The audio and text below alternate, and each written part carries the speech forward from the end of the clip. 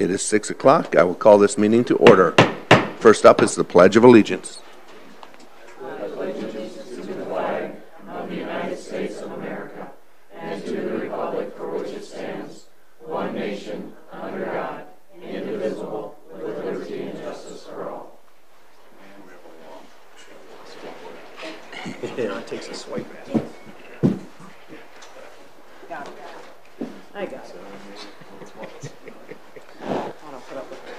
All right. A little excitement there. Item 2, roll call, please. Brooks. Fish. Hausman. Jones.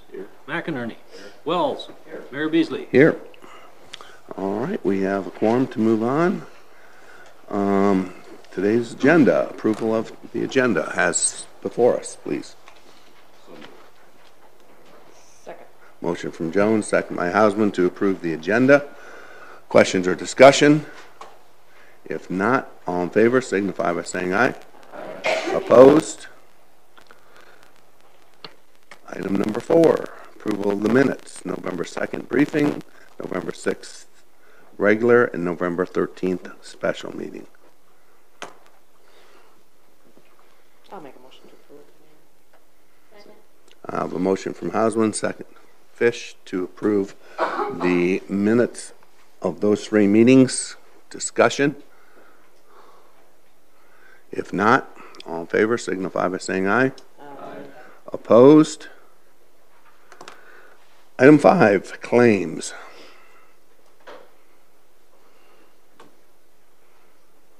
Motion to approve. There was a question on the First Dakota Title Tower land for $56,609.86. That was for the purchase of the land from Xcel Energy at the intersection of 6 Mile Road and Holly. That purchase agreement was approved on May 15th, 2017. Okay, thank you. That was my notation right here. That's okay.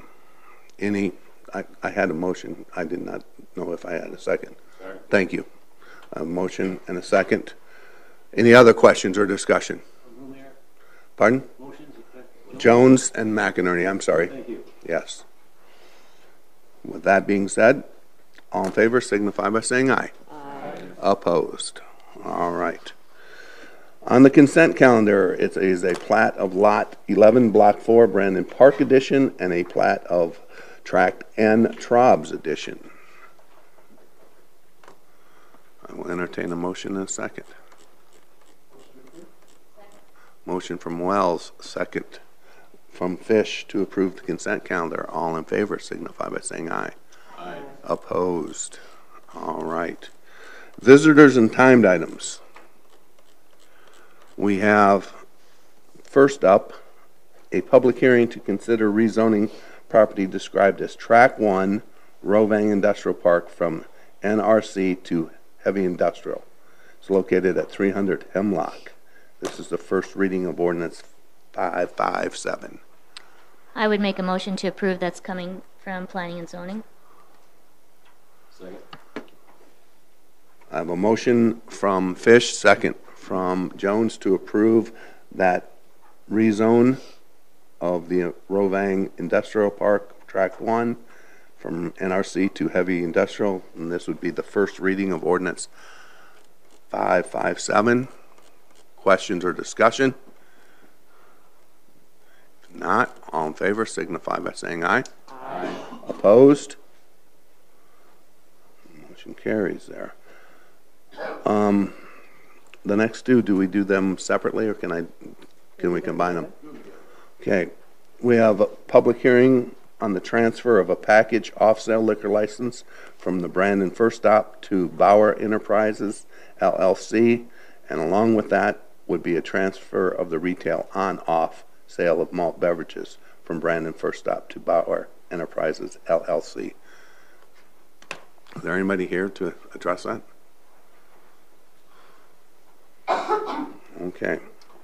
Motion to approve. Second. I have a motion from Jones, second from McInerney to approve those two transfers. Questions or discussion? Is the chief here? Do we have no problems with them at all? Okay. All right. Yeah, good. Okay, I have a motion and a second. All in favor signify by saying aye. Aye. Opposed? All right, and our last visitors and timed item is a public hearing to renew all liquor licenses for 2018. Don't we have a couple that need to come in and visit with us? That's for beer. That's for beer. Malt beverage. This is our liquor licenses. Brandon Spirits. Yeah, Yeah. I thought so. Oh, my mistake. I'm sorry. And he is here. Yeah, just step up and push the mic. I'm sorry. You're right. My apologies. That's all right. Just push the purple button on there. There you go, and just state your name and, Oh, Dave Hansen. okay. And then, what happened that you lost it? I mean, you were on a sting? Yeah. Okay. So can you explain what happened? Can't really. The gentleman that was working that evening did card. There you go. Okay, the gentleman that was working that evening did card the person, but still sold to him anyway. He doesn't really have a good explanation for that, so I can't really tell you exactly why. I think just not paying attention, just going through the motions, wasn't taking it seriously. He had gone through TAMS training, though, correct? He had not gone through TAMS training, no. He Okay. hadn't. Has he since? I believe he has now, yeah. Okay. Is he currently employed? Yes. Thank you for coming. Yeah. I'll make a motion to approve. I'll second it. I have a motion from McInerney, second from Wells to approve the list. All in favor signify by saying aye. Aye. Opposed? Thank you for coming in. Thank you. Yeah, thanks, David. Item 8, second reading of ordinance 556, rezone property described as lots 1 and 2, Block 1, Heartland Business Park. Oh, I'm sorry, other visitors and time items. Thank you very much.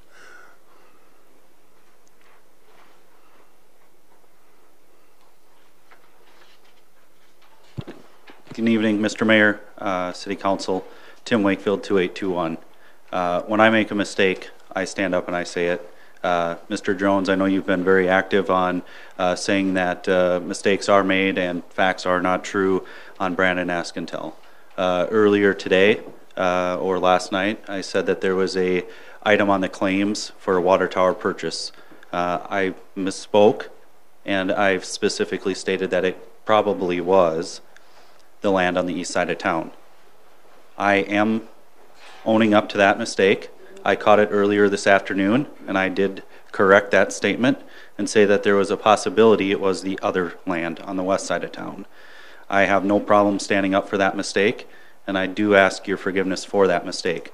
Now, furthermore, I'd like to say I'm disappointed that today on the agenda it's commented on social media, but there is not a line item on the agenda for any results from the Water Committee. I know that this is a very important topic, and I know that a lot of residents are watching this.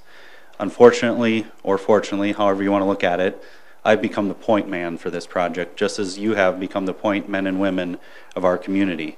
There's a lot of individuals that have reached out to me. I've had coffee with them, all those sort of things. And I've got a lot on my shoulders. I know how you feel, and I hope you respect that as well. I'm not in a position that I can make decisions. I'm not asking you to make decisions, let me make decisions. But what I would like to do is make sure that we are being able to take the time to let the community go through in the committee that was formed to make decisions before we move forward with any further spending. I've asked this multiple times, and we've had commitment from the mayor. I'm not on the agenda. This is not anything that you can vote on, and I appreciate that.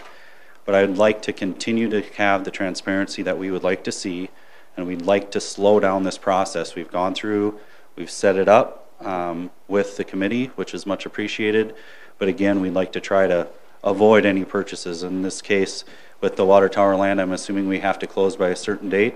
And obviously we have to make that spend. So it is what it is, but I know that the land on the east side of town does not need to close until March 1st.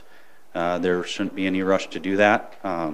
It's your decision in the end, but I know that's what a lot of the residents have reached out to me. So again, my utmost apologies for leading anyone to believe that it was specifically that land on the east side of town. I caught my mistake, and I'll be here in front of you all publicly on a microphone saying that. So thank you. Thank you. If I can just clarify for the council, currently the purchase agreement for the Nelson property pursuant to the purchase agreement would need to close by December 15th under the second amended agreement. The council had approved a third amended purchase agreement that had not yet been signed by Mr. Nelson, that may or may not be signed by Mr. Nelson. If it's, you've already authorized it, so if he chooses to sign it, he can sign it and extend it to March 15th. Otherwise, the closing needs to be done by December 15th, which is 15 days after the last day for the appeal under the CUP. So it may be extended, which you've approved if he agrees to it. Otherwise, we'll be needing to close by the 15th of December. Okay. Thank you.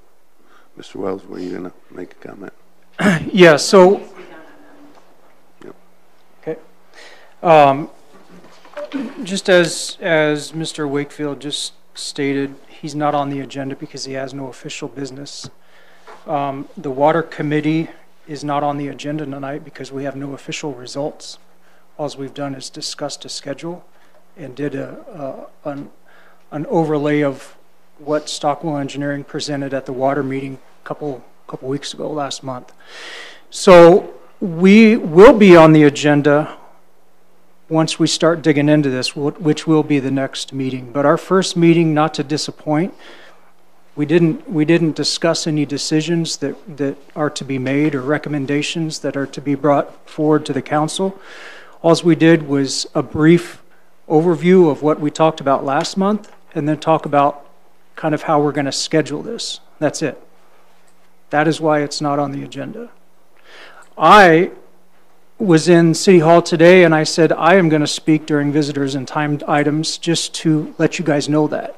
So it wasn't that we weren't going to or we weren't thinking of it. That was the plan, to speak during visitors and timed items, since this is not, there's no official results to present or discussions to present. I'll let you know what we did other than the overview and talk about the schedule to come. We discussed coming up with a mission statement, and we discussed coming up with what is going to be our first topic. I don't want to be the person telling the group what they should talk about. I'm simply going to help organize it. I want them to come up with the ideas themselves so that it is, in fact, coming from the residents and not myself or any staff or any other council member. This is a group made up of residents, and I want it to be perceived that way. And I say residents, including, we also have staff, and then Stockwell Engineer is there also to help us to provide information input on our current system. I will say, I'll let the cat out of the bag, and I haven't emailed the group tonight. I was a little surprised in a pleasant way of our first topic. I'll let you know what it'll be. It's going to be water conservation. That'll be our first discussion. That's what the most feedback I had was regarding water conservation. We have obviously some other really good, engaging conversations like water quantity and water quality and infrastructure and connecting to other sources if need be. But the first meeting, as it stands, we'll be talking about conservation, and I'm excited. I've got a couple ideas. I've reached out to some speakers regarding that. We may have to change the day of our next meeting. I will let them know to accommodate a guest speaker schedule. We may have to, and if we do, they'll be aware of that well in advance. Hopefully at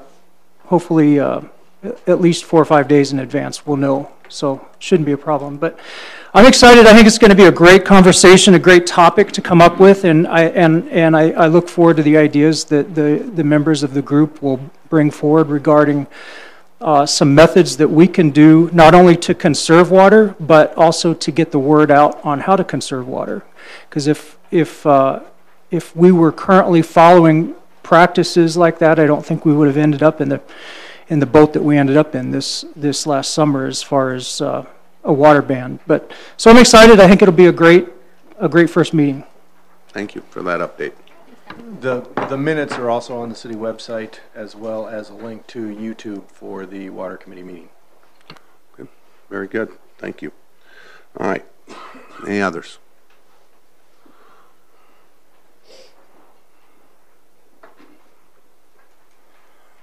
Good evening. Dale Thompson, 515 Nicholas in Brandon here, 24-year resident.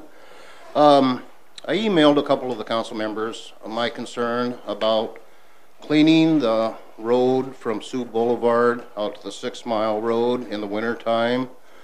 I presume that that's as far as the city will clean is to the 6 Mile Road, but then my question also was who cleans from 6 Mile Road to the Eros Data Center where the Sioux Falls cuts off?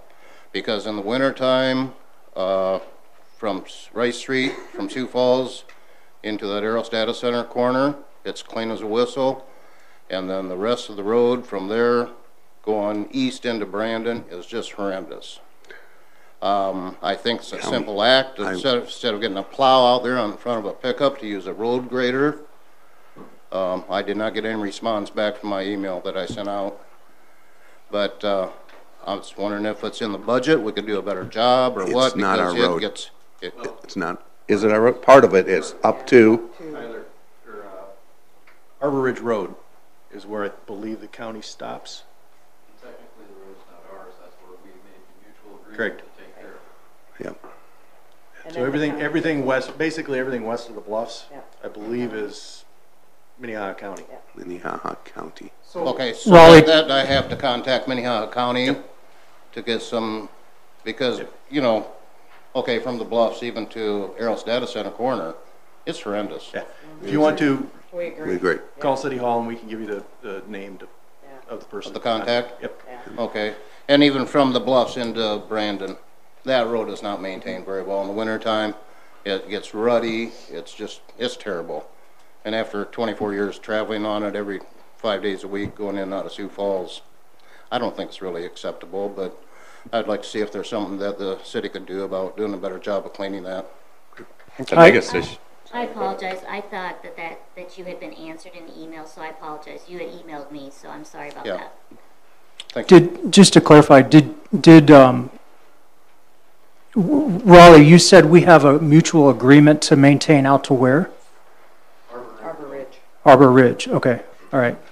West side of the Bluffs. Yep. Okay, all right, because I agree, I think there's always room for improvement. I think we could probably improve that stretch. I agree with you there. I think maybe we can put a little more pressure on the cleaning crew or snowplow crew. Okay, I'd appreciate it. Thank you very much for your time. Thank you. Sorry about that. Thanks for coming back.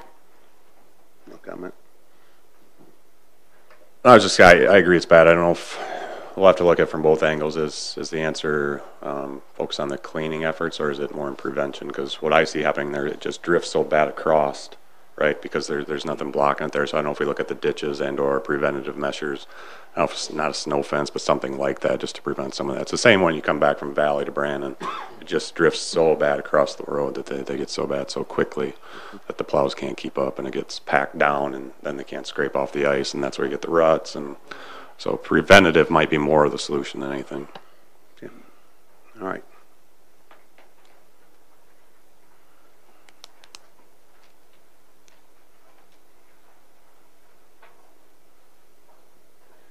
Push the purple button for me, please. Purple button. Got it. And name and address. Tracy Burkhart, and I live at 1916 West River Bluff Drive in Brandon. Wanted to address you council members, our city members specifically, on the quality of the water in Brandon and my experiences since I've lived here since 1998.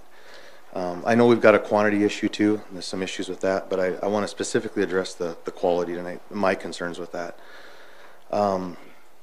Recently here in October, I lost water pressure in my home and it was down to nothing, just dribbles. And I called a local company here first in town to ask them for an opportunity to repair it, see what was going on. And they were about a week out, so I continued to search. And I actually ended up calling the people that made our water softener in Pipestone. They're Brandon Water Softener Service is the name of them, but I asked them about the situation, and what was decided is that it was actually an issue with the resin inside the tank, which had turned to gel, causing the problem. They came out, replaced the resin. Because of the quality of water here, is exactly what they stated, and the lack of quality and the amount of chlorine in the water, it causes the pellets to disintegrate and gel earlier than they should. I've had that for 4 years, that water softener, and their pellet estimation was 10 years for life of the pellets before they needed to be changed. They put in a more expensive resin, 10 cross-cut resin, to try and make it so that it would last longer. I had to pay more for that. Total bill here was $207.68 for that service. The cost of the water here alone is not cheap. I mean, we pay quite a lot for Brandon Water, but to have the softener salt, which I spend about $750 a year at my house in softener salt, so you take that times almost 20 years, substantial cost to families. And there's a lot of young families in town. I feel like our water is unusable without a softener. I can run a dishwasher in one load if the softener's not working, and I can't see through the glasses hardly. They're so frosted over. The countertops are always white, caked with white, from the magnesium and the calcium and the hard insoluble substances in the water. The trays in the refrigerator, I've replaced multiple fixtures in our home, water fixtures, for the same reasoning. It just seems like unreasonable cost to get water to your home for the price that we pay. And I guess what I would ask the city council is to explore other methods of water source, or better methods to create better water from the sources we have, so that the cost can be reduced for families in maintenance of equipment and purchasing equipment. Perfect example is my mother lives on the far east side of Sioux Falls, and her water has no odor, has no color. She doesn't use a water softener. It's drinkable. I don't know why we can't attain the same level out here. She doesn't have, insoluble material all over her counter that needs to constantly be removed with acid etch. It seems silly to me to have to go to the measures we do to have just good, decent drinking water to use. So I just want to make my opinion known as a citizen. So when we're looking at this and going forward, that we put some effort into attaining really good quality water, preferably less expensive water as well, because the associated cost of just not only having the water, but again having to clean the water to make it usable is expensive for anybody. And if you take that times all the families in Brandon, just imagine the costs that are going through this town just to try and have good water here. This gentleman did tell me that I was about the 9th person that he had done this with, and he said it was due to the recent dump of chlorine that Brandon put into the water that causes that. And he said they do heavy dumps at a time because they use free chlorine in their water rather than the other agents that a lot of other cities use, and it creates havoc with the softener system. So, like I say, that's all I wanted to do. I just wanted to address that, and hopefully you take that into account as you move forward with this water issue and solutions. Thanks for your time. Thanks, Tracy. And Tracy, I want to respond. Now you're going to find out what a task we have in front of us when it comes to the water committee, or water development committee. First of all, your water softener bailed out on you after 4 years. I've been here 11 now, and mine just did the same thing. I feel your pain. My water softener backed up on me and would no longer work. So it took a little longer, but I'm not saying that's a good or bad thing. I'm just saying I understand what you're saying, because the same thing just happened to me this summer. So cost, real quick. I don't want to get into this. This is something we're going to go into deep discussions in with this group. But cost, there's multiple studies out there by other engineering firms that compare kind of a 5-state area here, and our costs are actually some of the better in the list. I think we're on the lower half of the list. So our costs right now compared to others out there is actually pretty good. Now, I'm not saying we can't make it better, and same thing with the quality. The quality of our water, we pass all of our water tests. Our hardness is average, compared to the state of South Dakota. Does that mean it can't be better? That's not what I'm saying, because I 100% agree we could look into creating better quality water. But the caveat to that is what I started to say is we can do everything you want to the water. We can remove absolutely everything out of that water, but it comes at a price. And the more we do, the more it costs. So you're going to find out that the problem with heading this group is trying to agree on something for the rest of the 9,000 and something citizens in Brandon, trying to agree on what to do and keeping cost in mind, because we can do anything at a cost. And it'll be interesting to see what the group comes up with. Again, I want to make sure you understand, I'm not saying that our quality of water can't be improved upon, or that our quantity of water can't be improved upon, or that the cost of the water can't be improved upon. I hope that's not misleading by me saying that we're in the lower half of the group when it comes to costs. I'm not saying that we can't improve upon that. Just letting you know where we're at, because we got to know where we're at to know what we can work with. So, but thanks for coming. Thank you for your time. One of the things I'd encourage the committee to do would be some sort of survey, not just the committee members, but of the community, and kind of what their additional water costs are that they view from us. Because Tracy had one experience that is vastly different than my own. I think I buy 2 bags of softener every 3 months, and that's on a 7-year-old water softener. So I'd like to see kind of an assessment of the community and what the averages are, what the extremes are, and then you can take that cost into account of, okay, we are proposing to make X changes. We think those changes will increase the standard water cost by 10%, 15%, but it's going to lower these additional costs that folks like Tracy are experiencing, or what the average is out there. So I agree, and I think what I would like to do once we present this information to the council, like you say, maybe we can survey the community, because we're only approximately 15 voices out of 9,000 and something. I agree, we need to take into account the community, the costs of what we're planning on doing, and I think it's a great idea, though. Yeah. Thank you. Anyone else? All right. Thank you again. Thank you, all of you, for your interest.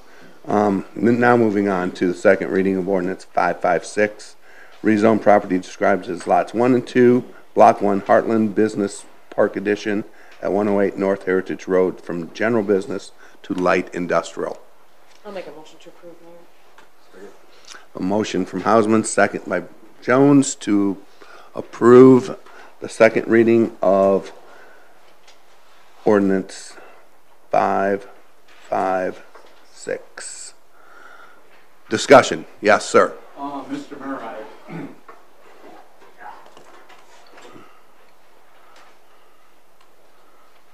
And please state your name and your address, sir.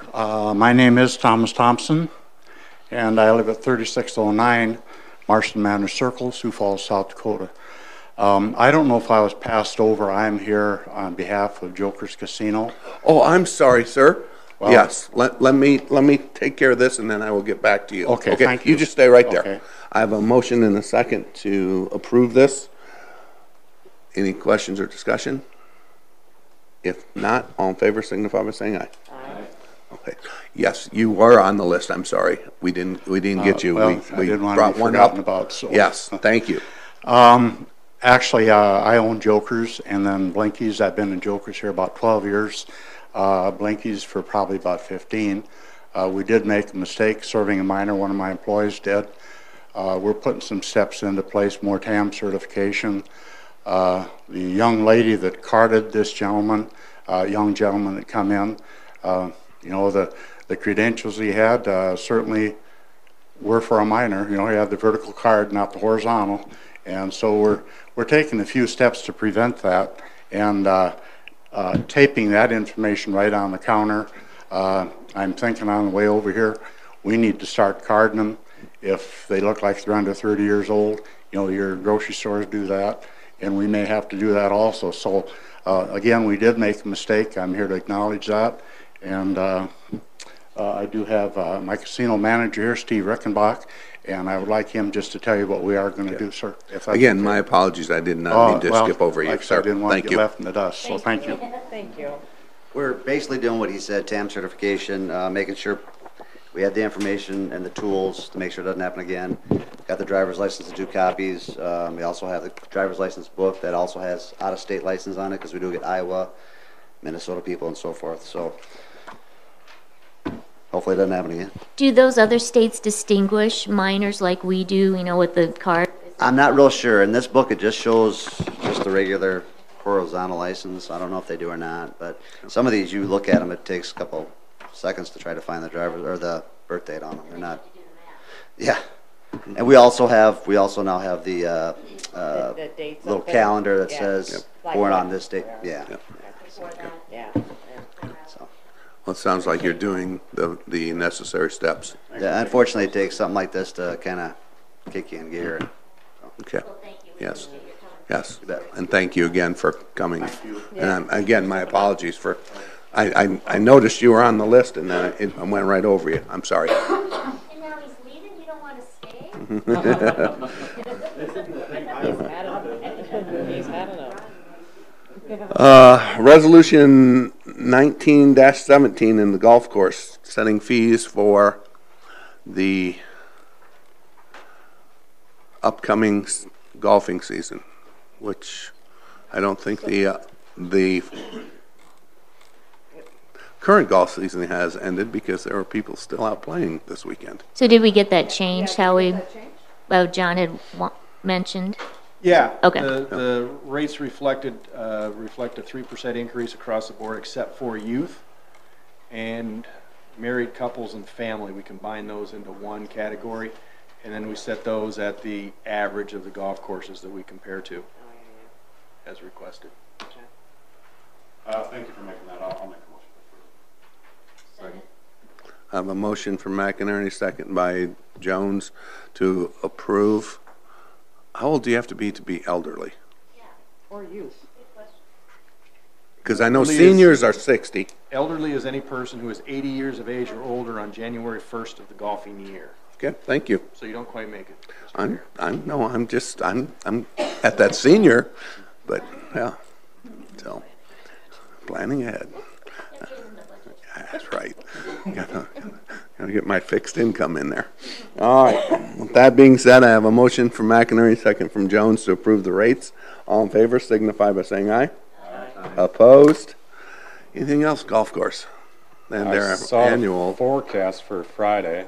I would encourage folks to get out and play. Last chance they may have, but hopefully not. But it's supposed to be beautiful. And then I don't know if that's where you're going, but I think they have a customer appreciation Saturday. Saturday. So. And they had their annual season pass holders. We had the banquet last Saturday with the association members. That went very well. Thank you to all the association members. They are the lifeblood of the golf course. And as I've talked with Zane, and part of the reason I was pushing for the price changes for the youth and the family is you look around that room, you look around the course, you look around the season pass sales. I just don't see the youth golfers there. It's not a Brandon issue. It's a golf issue. They're playing other sports. They're choosing other activities. But it is someplace I'd like to try and grow because just getting that young golfer, developing a lifetime members is kind of really building a lifelong customer there. So, Thank you. John, when is the last official day? It's depending on snowfall. So Oh, okay. we change it every year based on Zane Weather. and the team's judgment call. Yep. All right. Thank you. Police, anything? Anything? I have nothing, Mayor. All right. Very good. Park and Rec. We have change order number 2, Aspen Park Construction Restroom Building.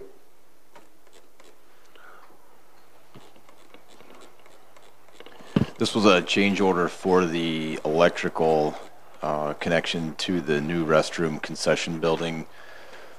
The wire that's existing that they were going to use is too small, so they're going to have to excavate back to find the connection point to larger wire. Simply put, we didn't want to undersize the power to the new building. That's a $5,000 change. Mayor, I would make a motion to approve that change order. Second. Motion from Fish, second from Hausman to approve change order number 2, Aspen Park concession restroom building. Questions or discussion? If not, all in favor signify by saying aye. Aye. Opposed?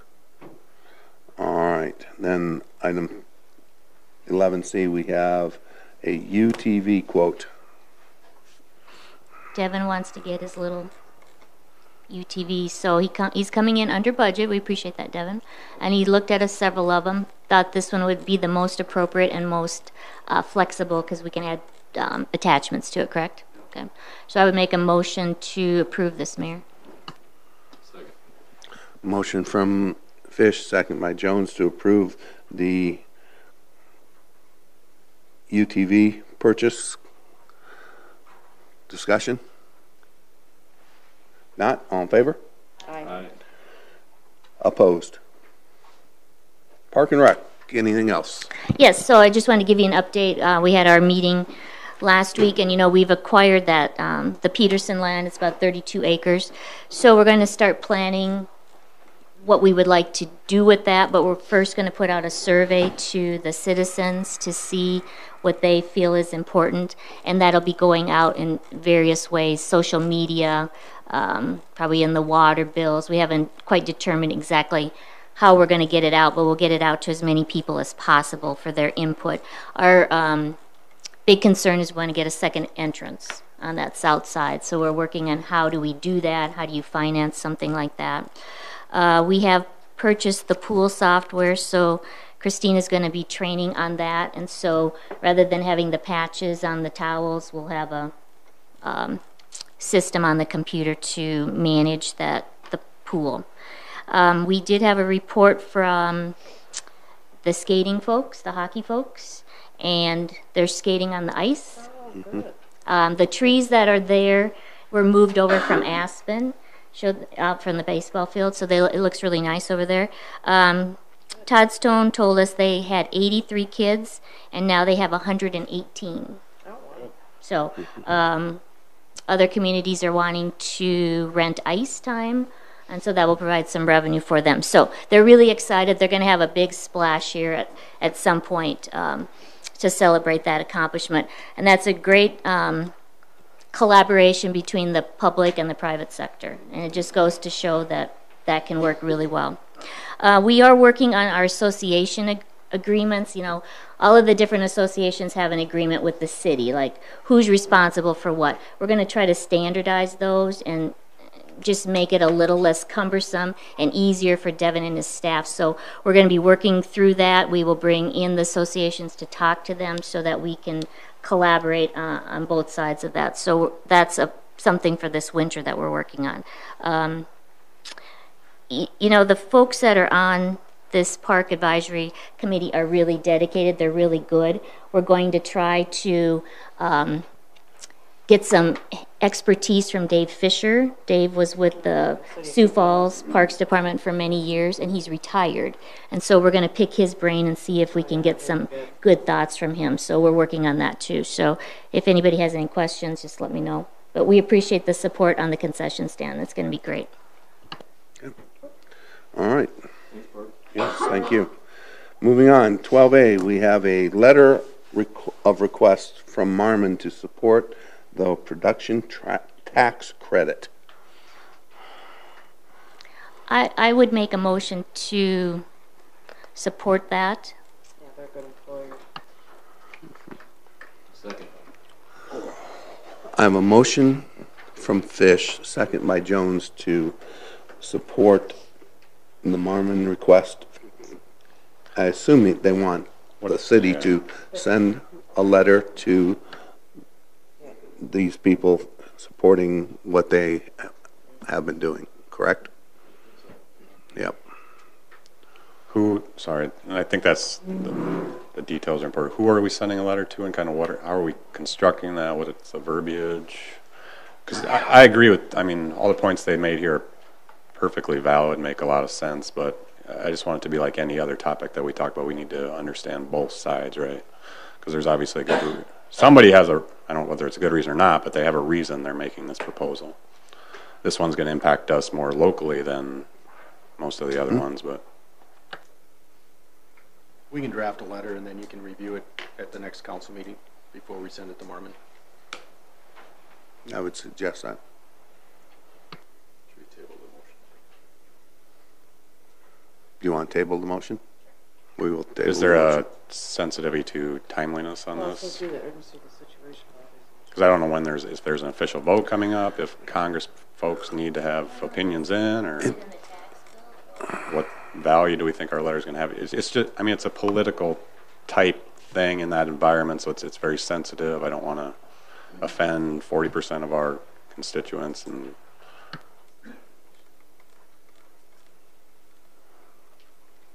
I don't see a, I don't see date. a deadline. Yeah, it says urgency. Yeah. But you know, Congress is working on the tax bill. Yes. The House has passed its bill, Senate's working on theirs. Yep. Let's draft it and bring it up, and we're table this. Legally, we had a motion second. Can we just decide to table it? Okay, thank you. Resolution 2010, or 2017, contingency. This is transferring money out of, our funds out of the contingency fund. First one for weed control for supplies for $2,050, forestry for $5,275, dues to both Makita and South Dakota Municipal League for $500 and $110 respectively. Have any questions? I'll make a motion. Trying to clean things up. I actually talked to Brian about this week, and the contingency, coming out of the contingency fund, especially for the trees, we had to take out 5 extra trees this year that we did not plan on taking out at about $1,000 a tree. So it's a valid transfer. Due to weather, right? Yep. I'll make a motion to approve resolution 2017. I have a motion from Hausman, second from Wells, to approve resolution 2017, taking and transferring money from the contingency. Questions or discussion? If not, all in favor signify by saying aye. Aye. Opposed? Resolution 2117, transfer of funds. This transfers funds from to even out or balance out the accounts at the end of the year. First transfers from the general fund to the Redwood project in the amount of $386,425.81. If you remember, we originally planned to bond that project, and last year when we did the budget, it was a much larger project at about $1.3 million for total reconstruction of Redwood from Split Rock to the bridge. It turned into more of an overlay project, so we are not bonding for that. We'll just take that out of the general fund. The second one is from the STIP funds to the Holly Main Project Fund. That's the project that we're working on and currently in design for coming down by, started out as Casey's to the bridge. We've expanded that to include reconstruction of Dogwood and Main Avenue from Dogwood south to include new sanitary sewer. That's $100,000 that we expended so far this year. And then transfers, the two other transfers, one from Park Street Special Assessment to the general fund. That Park Street bond is paid for, so that is a balance transfer to the general fund of the balance. And then from the general fund to Chestnut Middle, those bonds have been defeased as well, but there is still debt in the amount of $45,299.54 that the general fund is subsidized. There are still special assessments on that project for parcels outside of the city limits. So when they come into the city limits and are platted, we will collect those special assessments to offset that $45,000 transfer.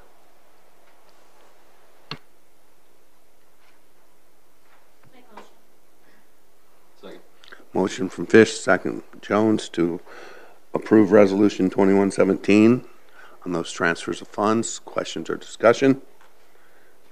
If not, all in favor signify by saying aye. Aye. Opposed? Next item, we have first reading of ordinance 558, supplemental appropriations. You've got item E, social media. I got item D first, first reading of ordinance 558. 558 is a supplemental appropriation for items in this year's budget. One, libraries, $13,500. If you remember, the school district put in new carpet. They submitted, and we share maintenance costs with the school district on the library, and that is our share of the carpet. Community promotion, the purchase of the flags. Community promotion, purchase of the Christmas lights. And then once again, the Holly Main project, the professional services that are being paid for by the STIP funds. All those were projects approved by the council prior to today. I'll make a motion to approve. First reading ordinance 558. A motion from Hausman, seconded by Wells, to approve the first reading of ordinance 558 on supplemental appropriations. Discussions? If not, all in favor signify by saying aye. Aye. Opposed? Now we have, yes, the flags are here, and they're available at City Hall for $31.50. $31.50. We have a box of them here today. Yep. All right, we have a discussion on social media. I asked Brian to put this on the agenda because I don't really have a solution, but I do think it at least needs to be addressed by council, how we want to handle our social media that we maintain. Do we address other social media that is out in the public? And you were going to see what other cities were doing? Best practices are the recommendations from other communities and experts that address, that were actually at the National League of Cities, are do not address on other websites. Address those issues and provide information on our own website and our own Facebook page. Some of the top reasons for that opinion are, I can think of some, I just want to. You know, that's just the recommendation I've gotten. They didn't say why, it's just everybody's recommendation. Yeah. Not any cities that I know of engage in conversations on websites. So if we feel that there is some misstatement of fact floating out around, we could just post the facts on our website. Correct, that's the recommendation. That's the recommendation. Okay. It's such a tough topic, and sorry, I'm just jotted a few notes down as I found I was gone Thursday, not all weekend, but I found out this was on the agenda, and it's always been one that's been at the top of my mind, and I struggle with what the best answer is, because to be honest, what I've struggled most with as a council member is that what I say here tonight, I could talk for 30 minutes, and it might be viewed and heard by 50 to 100 people. You know, the members in the audience or people watching on YouTube or on Alliance. And then there might be one or two sentences in the local paper. So how do we best get all the information out there?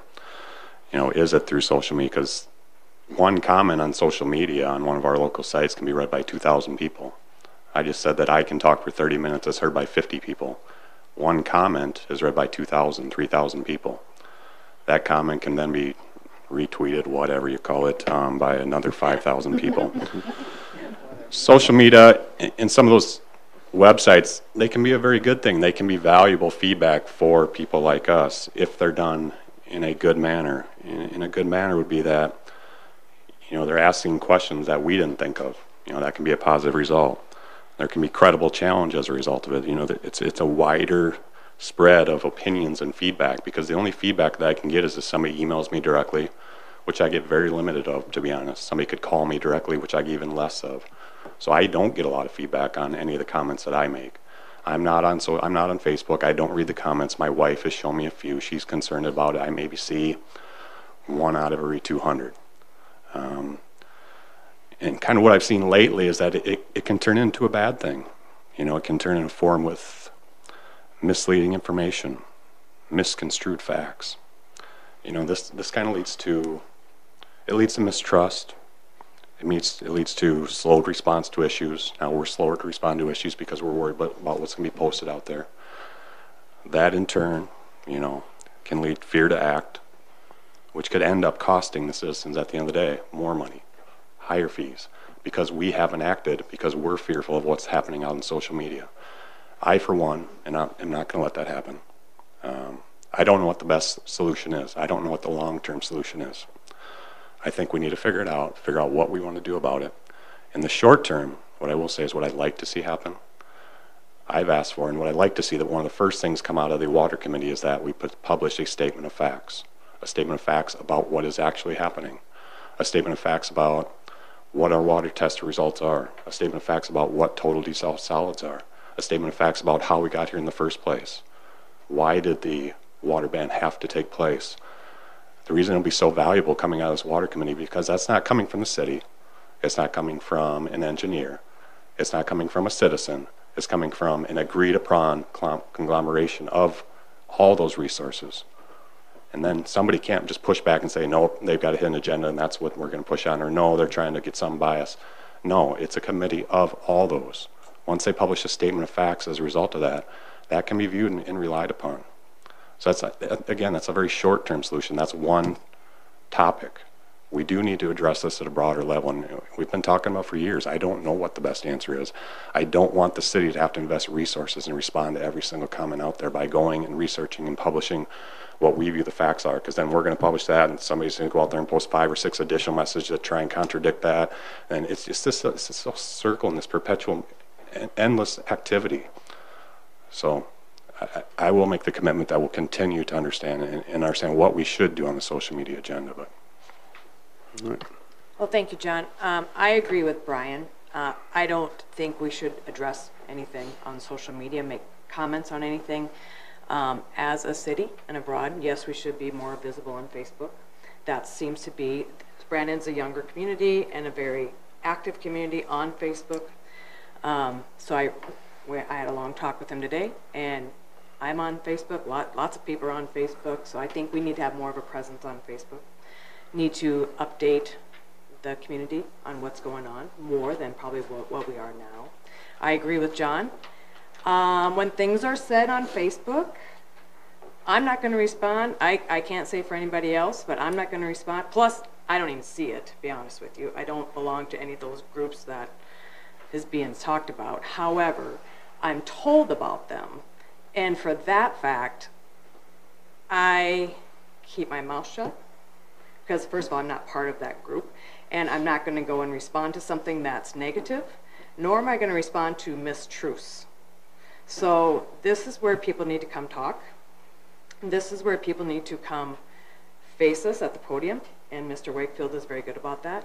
But face us at the podium and come talk to us. Come call me. Email us. That's what we're here for.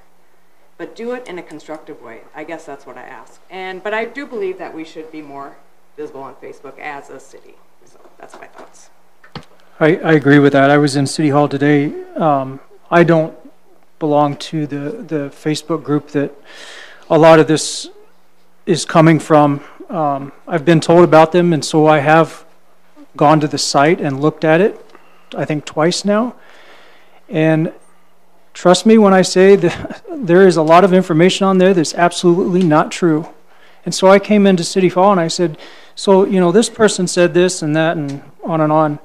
Have they ever come to you and talked to you about this? Have they asked you, is this true? Has this person, you know, brought this issue up with anyone in City Hall? You know what the answer was? Nope. Nope, never saw this person.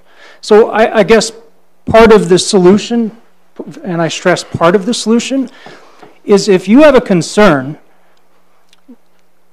come talk to someone at City Hall about it, or come talk to a council member about it. Just like John said, I receive very few emails. So I know folks at City Hall are very willing to discuss some of these issues, because there's a lot of people that are misled, and it's destroying the community, and it's sad.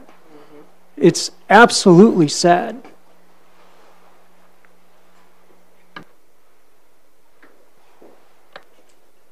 You definitely touched on, I guess, my main point is, and my concern, and why I think we do need to address, is because I see people on there that I know that don't even come to me and ask me. You know, I live down the street from them. We know them. They don't pick up the phone and call me. They don't ask me. They don't say, okay, what's really going on? And they're getting wrapped up in it. Very intelligent people. Everybody is on there. That they want to be involved. They care about their water. They care about the city. the best way to get answers is to call, is to do further research. My biggest fear is that everybody's getting so worked up, and they don't need to be, you know. And maybe I think a lot of that is on us. We need to do a better job communicating.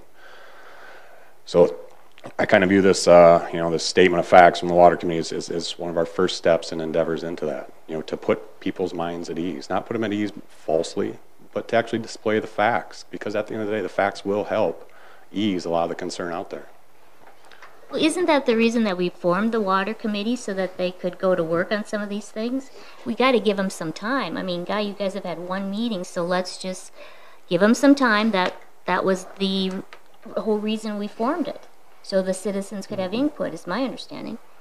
Correct. And like I mentioned to the gentleman that spoke earlier about quality, I mean, we're gonna hammer those topics hard, because I think those are great topics, but we have to do it in a stepwise manner. We just haven't gotten there yet. We've had one meeting, and again, all we discussed was future schedule and an overview. So I agree, John. A statement of facts from the Water Committee, I will add that to our mentality, and we'll try and come up with that. I think it's a great idea. For me, bottom line is I've lived all over. I was a commercial pilot before I went into the field of medicine, and I've lived all over. I've lived in quite a few states and quite a few cities. And all I can tell you is the city of Brandon is the nicest place I've ever lived. I've lived on the East Coast, I've lived in the Midwest, I've lived in the South, and our parks community, everything that we have here in this city it's unbelievable. It's amazing. Now, I'm not saying we can't improve on it, because we can improve on, I think improvement should be a continual discussion, especially with the water committee. But bottom line for me is I've lived all over. I've seen other communities, other cities. I have a lot to compare this city to, and this city I tell you, for people that haven't lived elsewhere, this town of Brandon it's unbelievable. Some of the resources that we have, the community, the people in this town, it's great. I don't know. I can't put it into words. I'm sorry, but it is.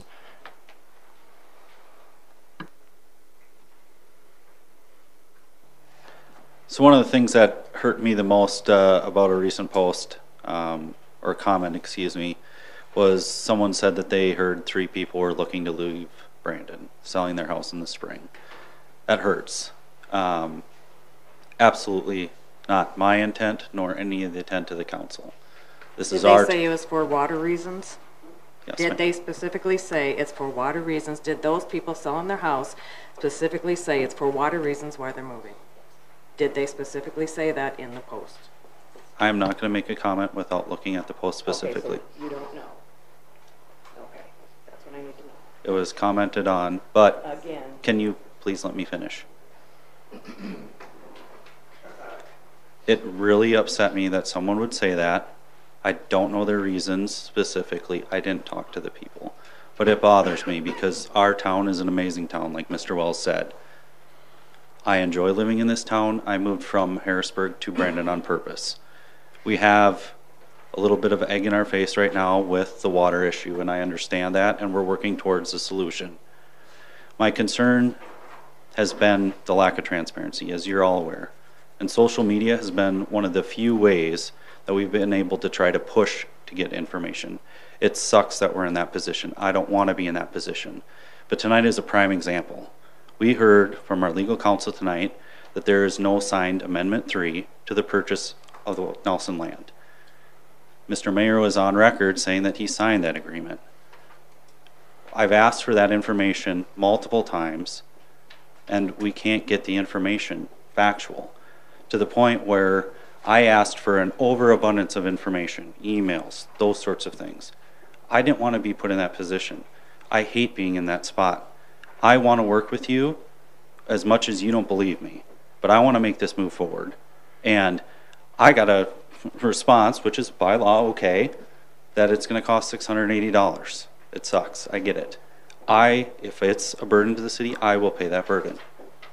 We will make sure that the burden is paid. I'm not going to ask the city to take a burden for fact-finding information, but those facts are things that the residents would like to see. And why is social media blown up so much?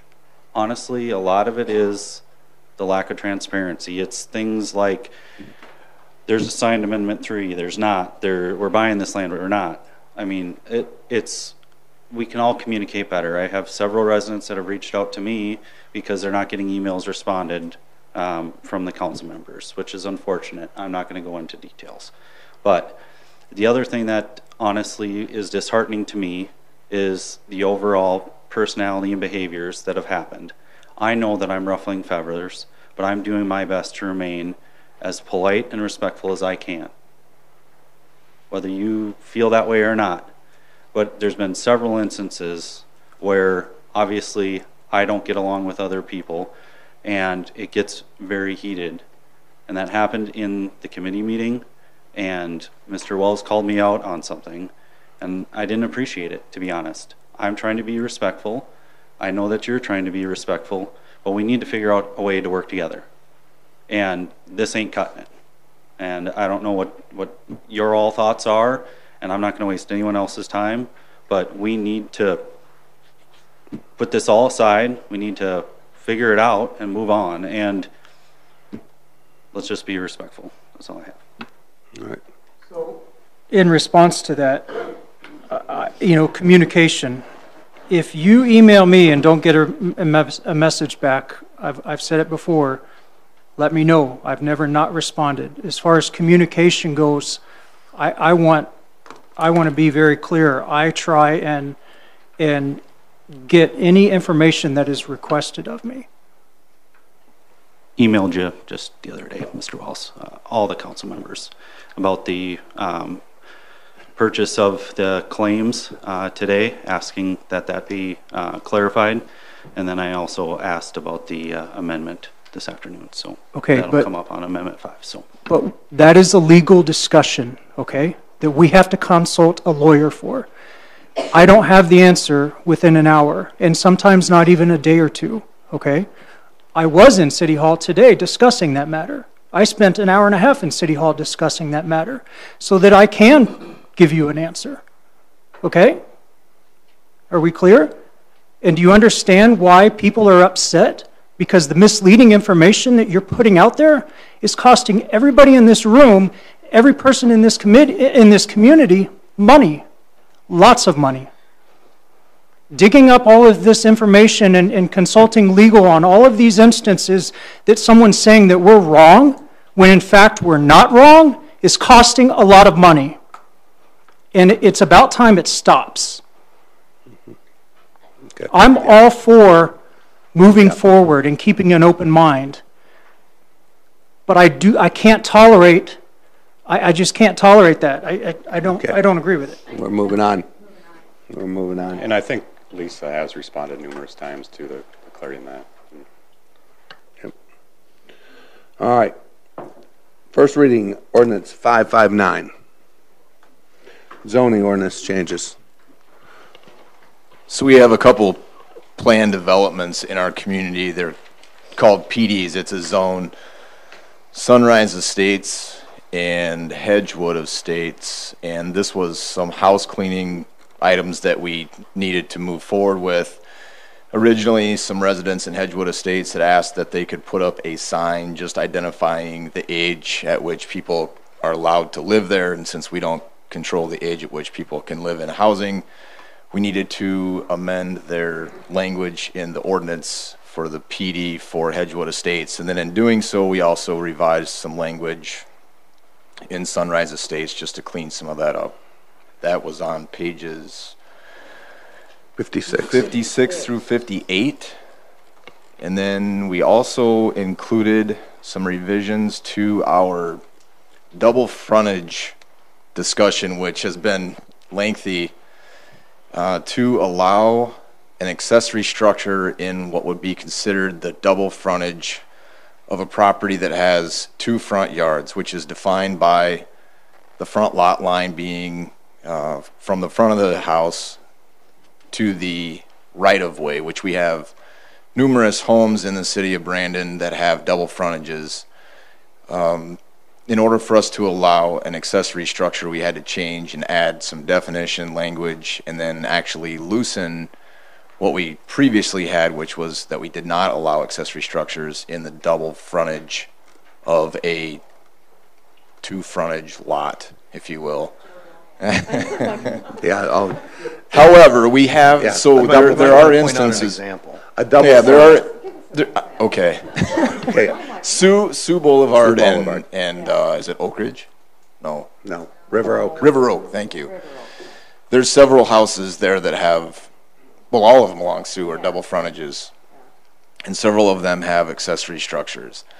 There are instances where the double frontage can actually flip within a lot. There's 2 or 3 lots on Augusta and Country Club where the property owners have actually purchased the second lot behind them, and so now they technically have a double frontage. The lots next to them on Augusta have a front yard, a standard front yard with a property behind them, so they have 2 lots between 2 right-of-ways.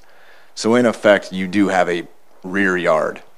In that case, you are allowed an accessory structure if you have an actual rear yard within 5 feet of your side yard and your rear yard lot line. In the case of the Augusta property at Country Club, if we were to allow an accessory structure, let me clarify, the language in the ordinance states that you can have an accessory structure in your second frontage as long as you stay outside of the setback. This one. Okay, so if we were to allow Here's their backyards. these individuals that have double frontages where their rear yard may actually be adjacent to somebody with a front yard, they could effect put a storage shed in their double frontage, but it would actually be right next to somebody's driveway, front front yard door. And we, I had to have a picture drawn. so that was part of the discussion. So I'm trying to just kind of fill you in on what would happen if we allowed an accessory structure similar to in a rear yard in the case of a double frontage. So what we've compromised, if you will, in numerous points of discussion, planning and zoning, came up with the recommendation that we allow an accessory structure in what would be considered the rear yard of a double frontage lot, just not within the setback. It's Okay, been quite a long so planning and discussion. zoning has spent hours on this. Months on this. Yeah, they have worked really hard on this. Since before August. Did you say something about age? Age for the Hedgewood.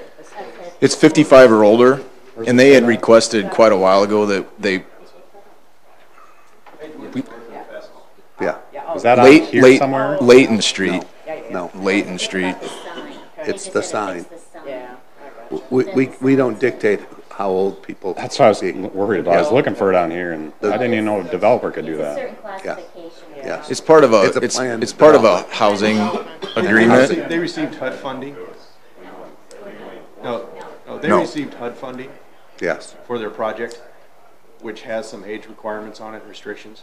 So they want to advertise that. The only thing that we're changing on there is allowing them to put a sign up of 2 square feet that would say age 55 and older. Yeah. That's it. And when that originally came in front of the council, that's exactly what we did too. We went. Yeah. So there's been a ton of discussion on, and it was all revolving around a sign and what we could post. Okay. So I have a motion from Jones and a second from Fish to approve first reading of ordinance 559. I will go with it, but then I'm gonna get with Paul later, so I can get it all straight in my head about that. You mean my drawing wasn't good enough? My explanation wasn't good enough? No, it wasn't. I just want to make sure that I don't want to get in that. That was 6 months worth of discussion. Yeah. I realize that. In a I know nutshell. you guys have been or planning has only been discussing it a long time, but I just have to get it right. I don't want to get too far. Just make sure that sign in no way can be construed in any argument whatsoever that 55 is interpreted as a speed limit. I'm serious. Yeah, you're true there. Yeah, it's up 1 foot by 1. Yeah. Okay. Yeah. All right. Never thought about that. With that being said, I have a motion and a second. All in favor signify by saying aye. Opposed. Anything else administrative? I did have a question on the liquor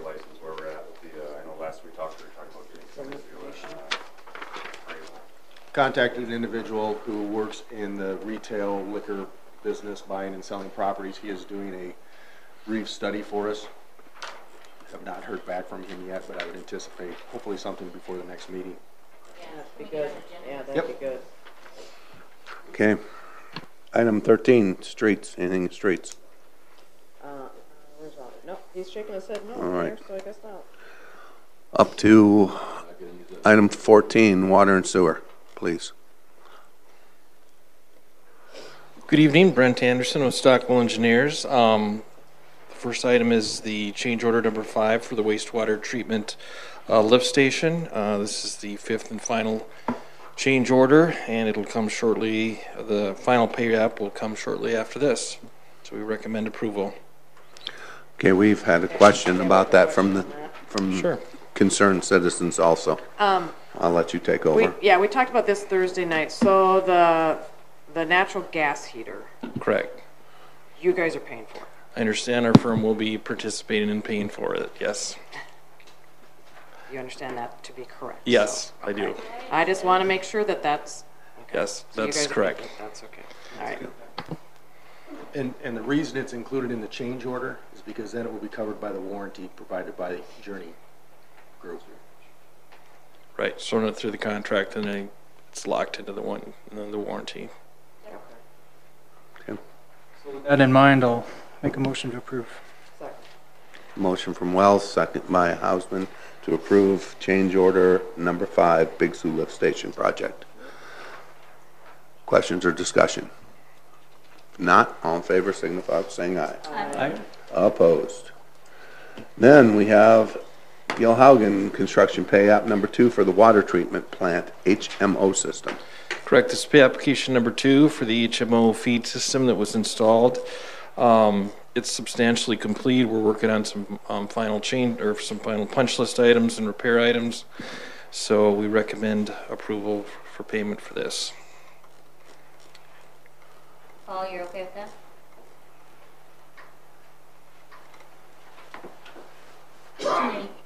Too many mics up. Okay. Yes. All right. Just checking. Keep your weight down there. Okay, motion to approve. Motion from Wells, second by Jones, to approve pay app number 2 for the water treatment plant HMO system. Discussion? If not, all in favor signify by saying aye. Aye. Opposed. Anything else? Water, sewer. Thank you. Anything else before council? I just want to make sure we're clear. Right now, the meeting is as scheduled. The next water development group meeting is as scheduled. If we need to accommodate a speaker's schedule, we may have to change it by a day, but we'll know well in advance of that. So When is that? Tuesday? Next Tuesday? I don't have the date in front of me. The 28th. Yeah. Yeah, and the public is welcome at those meetings. I encourage the public to show up. All is invited, so. And I don't mean to sound like I'm getting heated about this. I apologize if I do. I just, I want to move forward with an open mind, so. All right. Are those going on YouTube? Are we recording those? Yep. Cool. All right. With that being said. Motion to adjourn. Thank you. Motion from Jones, second by Haslam for adjournment. All in favor signify by saying aye. Aye. Opposed? All right. All of you in the audience, please have a wonderful Thanksgiving.